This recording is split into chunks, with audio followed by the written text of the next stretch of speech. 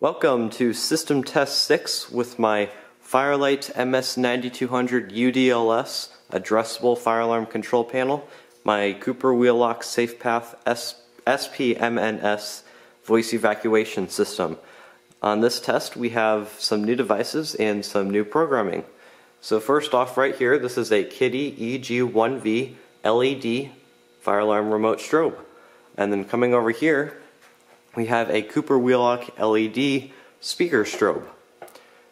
And then coming down here, we have another new device. This right here is a Notifier NBG1 TS fire alarm, conventional fire alarm pull station, and that is wired to this Fire-Lite monitor module, which allows it to be on an addressable fire alarm system.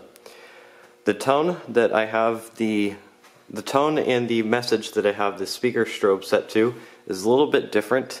Honestly, I think it's the worst message that this system has.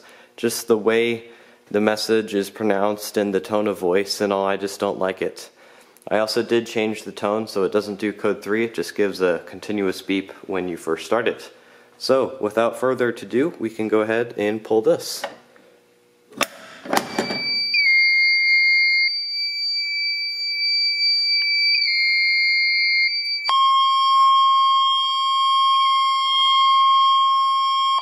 May I have your attention, please? A fire emergency has been reported in the building. While this is being verified, please leave the building by the nearest exit. Do not use the elevators.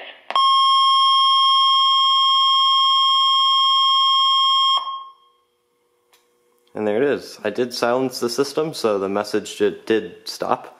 That was the female voice evacuation for fire, and that is the second button. If I push this button, it would reactivate the message. And we can go ahead and test the System Sensor 2400 smoke detector.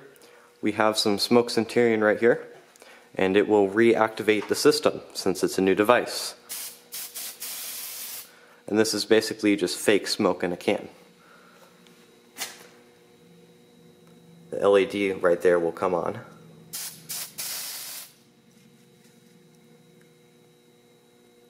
There it is.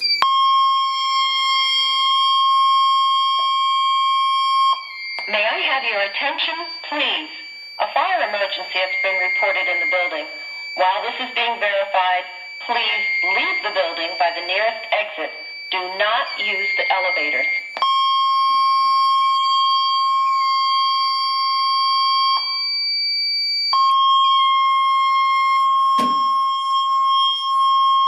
May I have your attention, please? A fire emergency has been reported in the building. While this is being verified, please leave the building by the nearest exit. Do not use the elevators.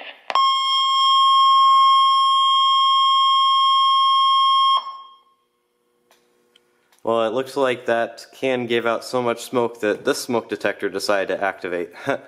That's kind of funny. Okay, we can go ahead and reset the pull station. Have the key sitting right here.